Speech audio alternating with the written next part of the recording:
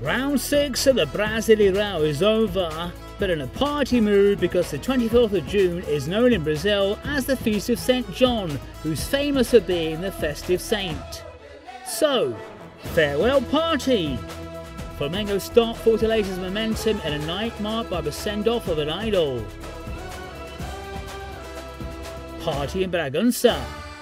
After a perfect week with wins over Giants, Corinthians and Flamengo, Red Bull stomped over defending Libertadores champions Palmeiras to go top of the league. Three-coloured hangover. Not all ended on a happy note in round 6. The Tricolores, São Paulo and Grêmio once again failed to win and remain in the relegation zone. The Brasileirão magazine of round 6 starts now, so come and enjoy the party with us.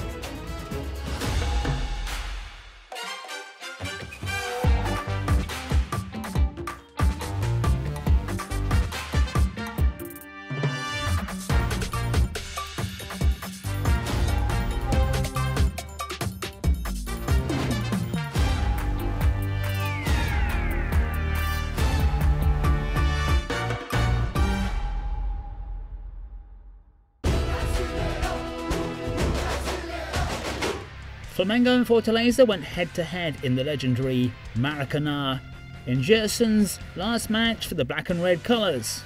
The club from here suffered a harsh defeat in their own backyard in the last round against Red Bull, but for this game they had the return of striker Pedro to try to get back onto the winning path. On the other side was Fortaleza, who were coming into the game trying to hold on to their invincibility in the competition. Moments after kick-off, keeper Felipe Alves got it all wrong outside the box. Vitinha was gifted a chance, but the forward sent the ball too high. In yet another mistake from Fortaleza's defence, Bruno Henrique didn't waste the opportunity.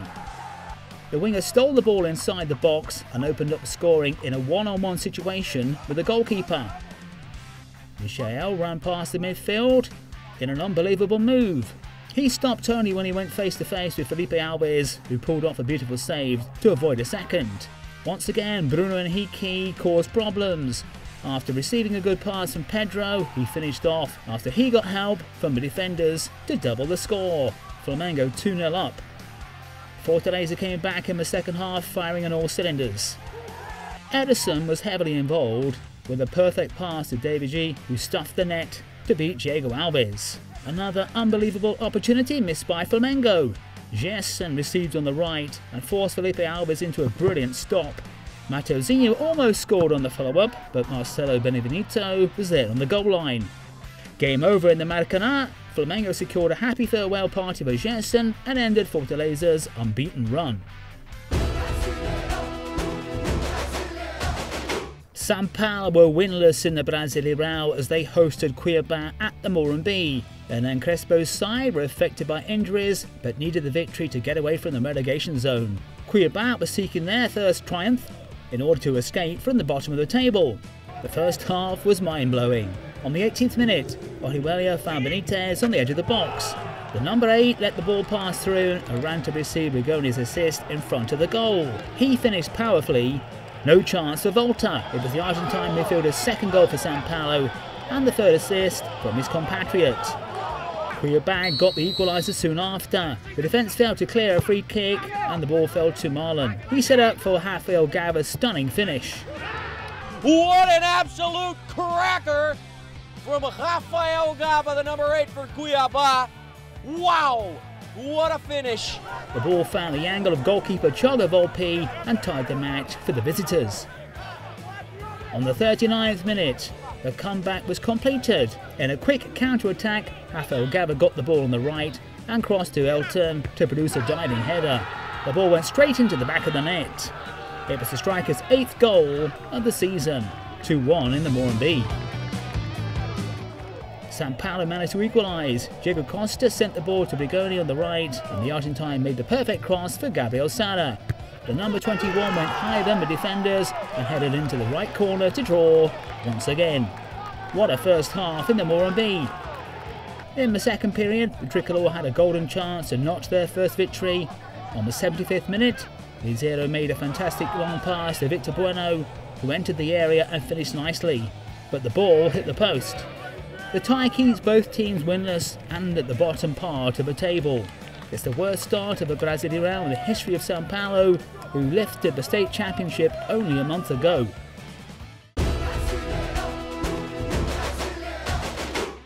And next up is the battle between the best positioned teams from São Paulo. Red Bull were undefeated and Palmeiras were looking for their third consecutive win. The Massa Bruta wanted to make the home factor count and remain near the top of the table. Palmeiras wanted to keep their momentum going and pick up 3 points away from home.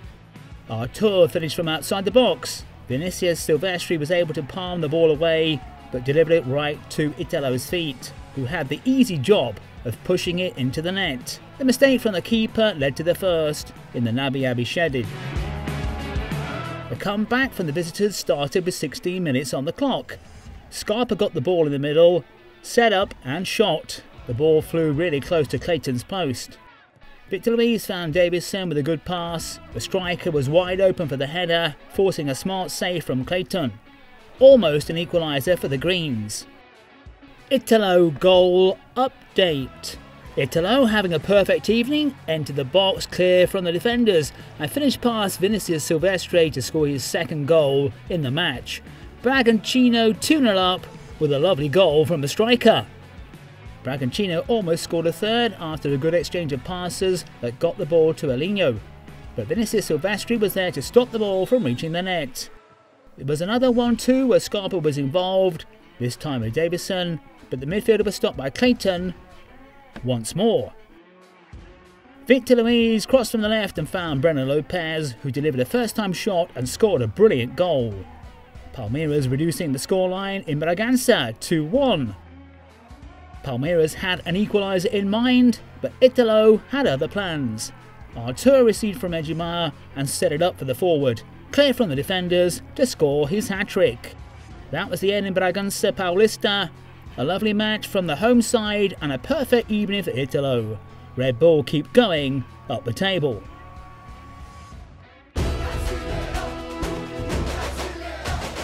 Atletico Goianiense took on Fluminense at the Antonio Ascioli in Goiânia on Wednesday evening.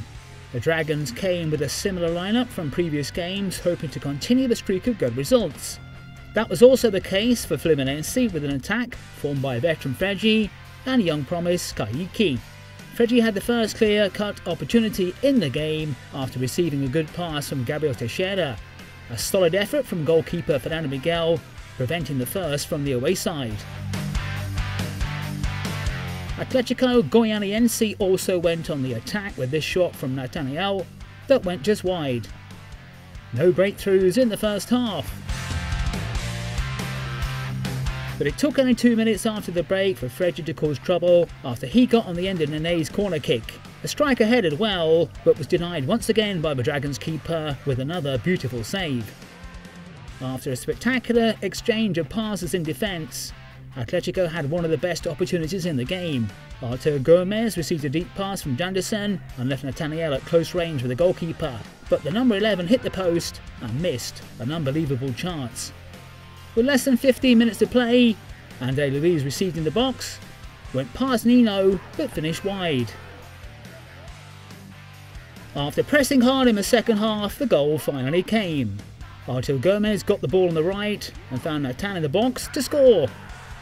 That was the winning goal with a strong header. With the victory, Atletico climbed above Fluminense in the table and closed the gap on the leaders. In the Arena Independencia, América Mineiro took on Juventude, with both deep in trouble in the relegation zone. With a single point in 5 matches, the team from Belo Horizonte were looking for their first win in the Brasileirão. The home side arrived with high spirits after the last round's win against Sport and were aiming to move up the table. The Rabbits started in decent form with new manager Wagner Mancini. With only 5 minutes on the clock, Ribamar headed unopposed after a corner kick, but the ball went just wide, grazing Marcelo Canone's post. Juve continued relying on long shots, this time with Rafael Foster. The defender almost hit home from a free kick, but missed the target. After a smart pass from Mateus Jesus, Paulinho Boia beat the defenders and was taken down. Penalty. Top scorer, Matteus Peixoto took responsibility and converted. Juventude 1-0 up. The match slowed down after the goal, but Juve still looked positive. Wesley tried to surprise Juve's defenders with a free kick that went just wide. America though didn't give up and got the leveller. Ibarwan was brought down by Didier. Juninho Valora converted to make it all even in the Arena Independencia.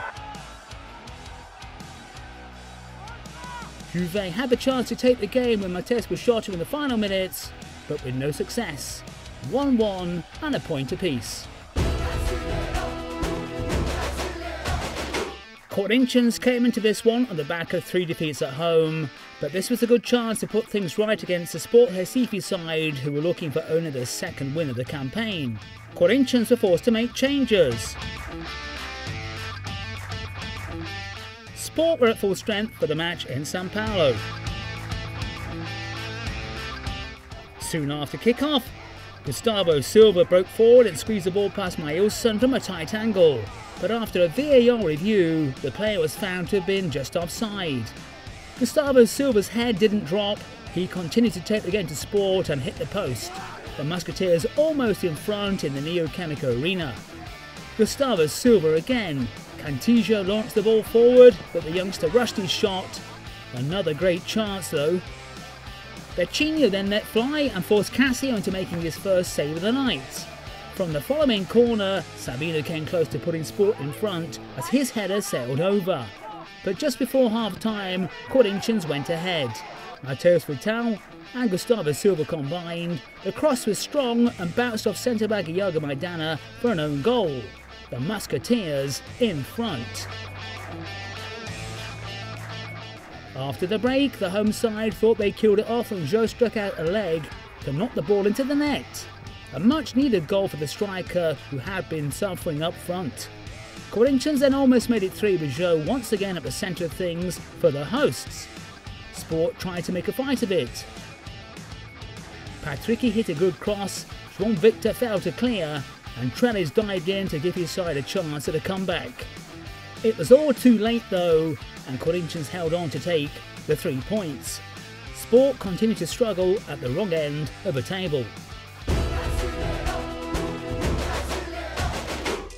Without a win since the first round, Ceará hosted Atlético Mineiro, who went to the Arena Castelhão with a perfect record away from home. Under pressure, Guto Ferreira sent out a similar lineup to the last few matches, while Cuca was without 14 players and struggled to put out a competitive Galo. The absence of starman Vina from the home team starting lineup drew special attention once again. The start couldn't have been better for the home team. On the 3rd minute, goalkeeper Everson messed up and delivered the ball to Lima. The midfielder took a long shot aimed at the far post and scored. What a goal! Wow, ladies and gentlemen, out of nothing. What a terrible mistake by Gallo's keeper. In the final minutes of the first half, another error by Atletico's defence. Guga messed up, Mendonça got the ball. The number 10 then struck a great pass to Jorginho inside the box. He finished powerfully and produced yet another great save from Everson. Total domination of the home team in the first half. The visitors improved after the interval. Hulk progressed through the middle and sent a bomb with his supposedly weaker right foot. The ball went close to the keeper's post. On the 72nd minute, Atlético Mineiro finally got the equaliser. Guga took the corner, Hulk headed to the middle, and centre-back Gabriel appeared to send it into the net to make it 1-1. Looking for the win at home, Guto Ferreira subbed in Vina. The number 29 seemed determined to end his bad run. The match was only resolved in the final move. Deep into stoppage time, Vina took a free kick towards goal. Defender Gabriel Lacerda headed, and once again had huge help from Everson to give Ceará the victory. And Vina certainly enjoyed the assist. Game over at the Castelhão and a dramatic win for the hosts.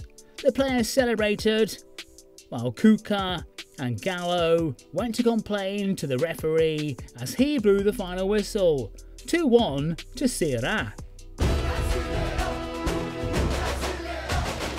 Chapecoense went head-to-head with Internacional de Reina Condá, looking to get out of the relegation zone. Chape began the game with Ignacio as a new feature in the starting 11. And Uruguayan manager Diego Aguirre returned to Internacional's bench after a spell of 6 years. He had to wait only 5 minutes to celebrate Internacional's first goal with Caio Vidal, a quick one to put the Colorado in the lead. Felipe Santana nearly levelled the score on the 22nd minute mark with a good header. Patricky received from Edge Nilsson and dribbled past Mateus Ribeiro to send a lovely pass to Yuri Alberto to score the second for the away side. But Chape weren't done in the game and reduced the score with Derlan. He took advantage of Habanelli's cross and sent it to the net with a header. Chapecoense almost drew level the shot from Mauricio outside the area, but the ball smashed onto the post. Mauricio, another strike, and he hits the crossbar. So close from the third goal. A minute later, the Colorado put keeper João Paulo to work with 2 straight saves. Late on, Internacional came close to burying Chape. Patricky had an open goal but couldn't reach the ball.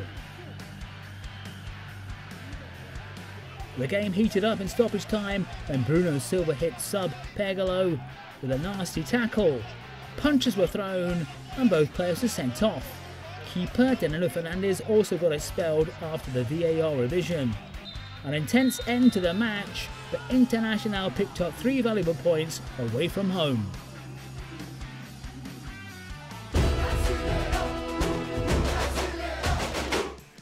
Bahia battled Atlético Paranaense in their Pitaçu in Salvador on Thursday evening. Manager Jorge Machado put on the field the best he had in search of the win. The Hurricanes had a tough task away from home to get back to the top position of the Brasileirão. The game started in an intense fashion. With 11 minutes on the clock, Hitchard raised his leg a little bit too high and hit Rodriguinho in the head. The referee didn't hesitate to show the red card to Atletico's midfielder. 5 minutes after Hitchard was sent off, Hossi's corner kick found Patricky de Luca. The midfield opened the score for Bahia with a header. Even down by 1 player, Atletico had the strength for a comeback. Abner went on the attack and found Tennens, who turned on the defender and finished nicely to level the score in Salvador. Back from the changing room, the away team kept up the pressure. Christian received from Carlos Eduardo near the area and nailed the post. But only 2 minutes later, Bahia put a dampener on Atletico's plans. After a mix-up in the box, the ball ended up with Hossi, who had the easy job of sending it into the net. 2-1 Bahia. But only 2 minutes later, Bahia put a dampener on Atletico's plans. After a mix-up in the box, the ball ended up with Hossi, who had the easy job of sending it into the net. 2-1 Bahia. Hossi almost killed the game off in the final minutes with a brilliant free kick that hit the post. And there was still time for another man from Atletico to be sent off. With the numerical advantage, Bahia took charge of the game in the final minutes and secured the win, punishing the visitors to their first defeat in this campaign. Grêmio and Santos locked horns in Porto Alegre. The hosts had lost all their games in the league and were desperate for points. Grêmio were hoping for great things from youngster Victor Bobsin. The away team had begun to pick up some form under coach Fernando Diniz and kept the same team that had beaten São Paulo in the last round. The game got off to a flyer. After just 4 minutes, veteran striker Diego Souza struck to give the tricolor an early lead at home. In the first 3 minutes of the game, too much pressure made by Grêmio. But Santos came back swiftly. Marcus Guilherme combined with Camacho, and keeper Gabriel Chapeco was beaten, 1 apiece. When it looked like all would be equal at the break, Ferreira nipped in and then found Diego Souza, who in turn set up Mateus Henrique to shoot. At the start of the second half, Ferreira was looking lively and set out to cause problems, but João Paulo was in a defiant mood. And then when Santos needed him, the star appeared. Marinho struck a superb shot to leave the keeper with absolutely no chance. A wonder goal for Santos. End of the match in the arena. Grêmio picked up their first points in the championship, but are still to win. This was a good point for an improving Santos.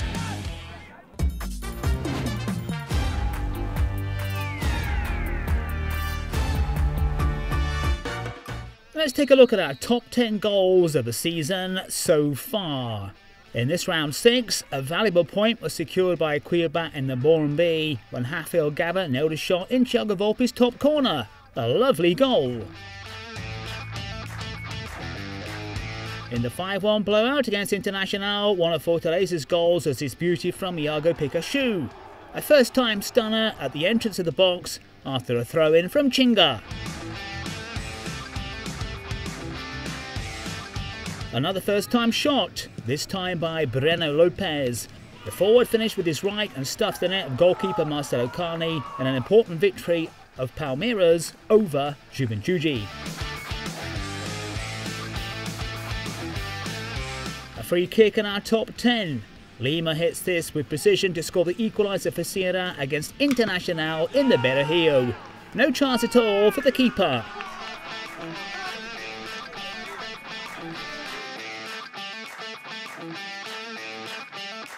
In 6th place, an incredible match that ended 3-3 with a beautiful goal from Queijo. Red Bull's Argentine went past the defender and sent a shot straight to the top corner against Mateus Klaus.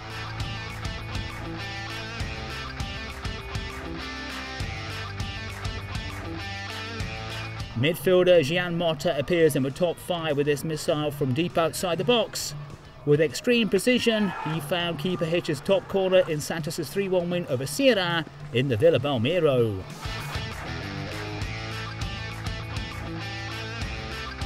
Young right back Vanderson waltzed through Ceará's defenders to score a work of art in the Castelão.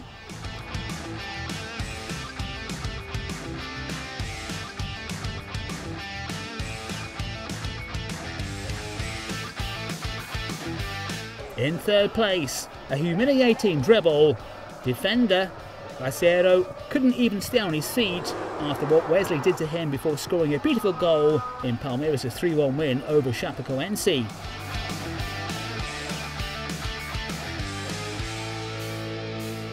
Our runner-up showed a lot of skill to score this one. Adelan finished with a brilliant back heel after a free kick and sent it straight into Diego Alves' top corner. This helped Red Bull beat Flamengo in the Maracanã. You won't see many goals scored like this. But our undisputed winner is from young Flamengo striker Rodrigo Muniz. He delivered a perfect bicycle shot to score a sensational goal in the Maracanã. Clayton leapt but couldn't reach it. A goal that was really something special in an exciting game against Red Bull Bragantino.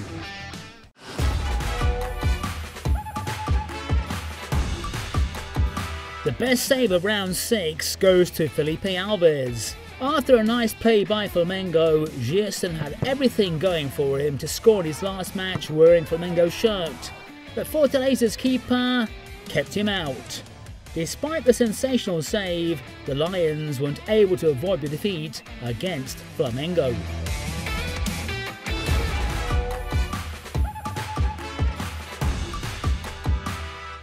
The Maracanã was the stage for the best skill of round 6.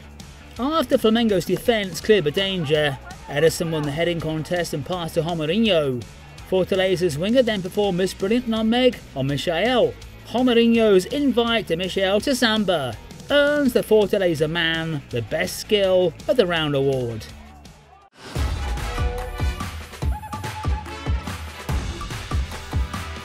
Let's take a look at the best players and the manager who stood out in round 6. In goal, we've gone for Fernando Miguel of Atlético Goianiense. At right back, Adelan from Red Bull Bragantino. The central defenders, Gabriel Lasada of Ceará, Gil of Corinthians. At left back, Derlan of Chapecoense. In midfield, Rafael Gava, Cuiabá. Raul, Red Bull. Patricky, Internacional. Up front, Bruno Henrique from Flamengo. Italo from Red Bull. Yuri Alberto from Internacional. Our man on the bench is Mauricio Barbieri from Red Bull Bragantino.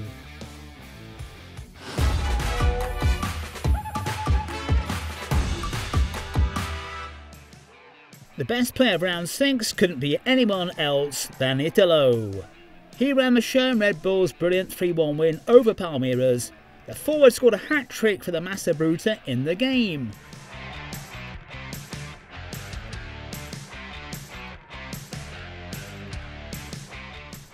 Congratulations Italo, the best player of round 6.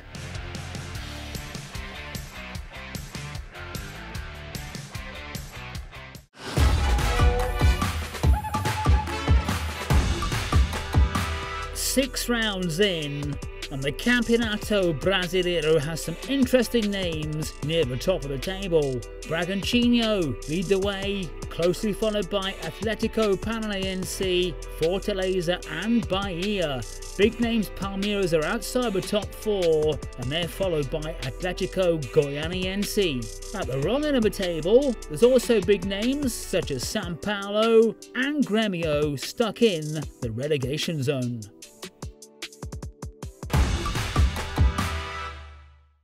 Extra money in Flu's account.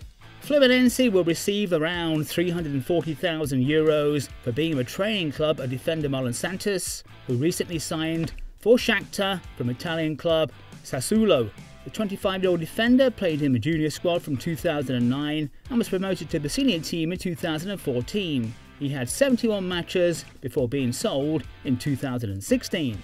Gerson's farewell in the Maracanã. Defensive midfielder Gerson has played his last game for Flamengo against Fortaleza in the Maracanã. He was sold to Olympique Marseille for around €25 million. Loved by the fans, Gerson won the Libertadores, 2 editions of the Brasileirão, the South American Recopa, Supercopa do Brasil, and 2 state championships. Before arriving at the French club, he'll defend Brazil's team in the Tokyo Olympic Games.